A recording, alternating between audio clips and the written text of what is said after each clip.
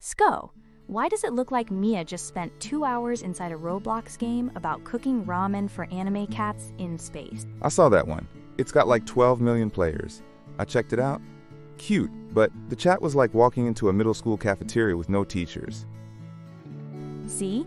I knew we needed to set something up. But every time I try, it's like log in, verify, send blood sample, dance under the moon. Okay. Millennial mode activated. We grew up surviving dial-up and LimeWire viruses. We got this. Step 1. Make sure the kids have their own accounts. Go to roblox.com, sign up, and make sure you use their real birth year. Roblox adjusts safety settings based on age. Done. Birth date's in. Also using my email so I can get alerts. Smart. Now go to Settings, then Security, and turn on 2-step verification and then account PIN. Got it. So now they can't just change the settings if they learn how to spell settings. Here's the cool part. Go to Settings, then Parental Controls and Link Account. It'll ask for an ID or card for verification.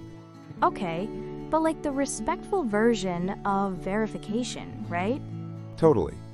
And once we're linked, boom, we unlock the parent dashboard. We can see game history, friend activity, time reports, voice and chat usage, and even block games or friends.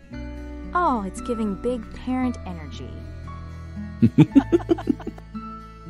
Inside the dashboard you can set daily screen time, adjust chat levels, friends only or no one, filter content by maturity, check activity logs, and also view flagged words in chat. Okay, this is actually incredible. I didn't even know this existed. Most don't. That's why we're making this video, babe. Alright, we got this part down. Next step, high five, and maybe a juice box. Can it be the organic one in the back of the fridge? If it's not expired, it's certified.